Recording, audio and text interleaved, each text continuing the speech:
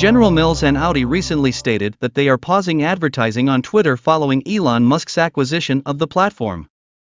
Musk responded to advertisers in general stopping their ad buys, saying the company has a massive drop in revenue, adding that he feels the drop is extremely messed up. They're trying to destroy free speech in America.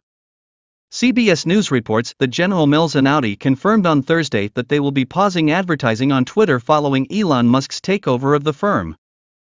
Kelsey Romehilt, a spokesperson for General Mills, told CNN in a statement, "We have paused advertising on Twitter. As always, we will continue to monitor this new direction and evaluate our marketing spend." In a separate statement, Audi said, "We have currently paused paid support on Twitter and will continue to evaluate the situation."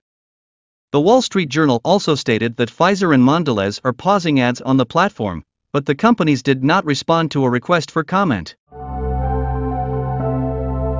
For more on this story, please see the link in the description to Breitbart.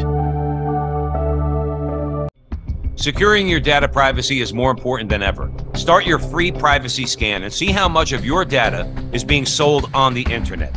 Offering data breach monitoring, bulk data removal, and agency protection, DataSeal.io is the best and most affordable way to secure your data from ending up in the wrong hands. Remove your data today from the internet with DataSeal.io. That's DataSeal.io.